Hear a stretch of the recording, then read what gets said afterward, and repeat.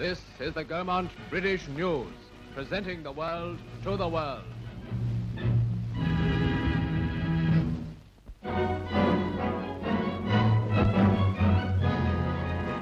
The little Hampshire town of Romsey gave a warm-hearted greeting to Earl and Countess Mountbatten at a full-dress civic reception in honor of their return home.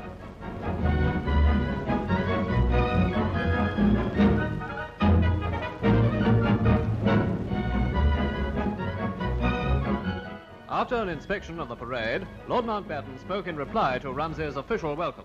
I would like to assure you all that there's no single reception anywhere that means half so much, or could mean half so much to the Mountbatten family as a reception by our neighbors, our townsfolk, and our friends here in Romsey.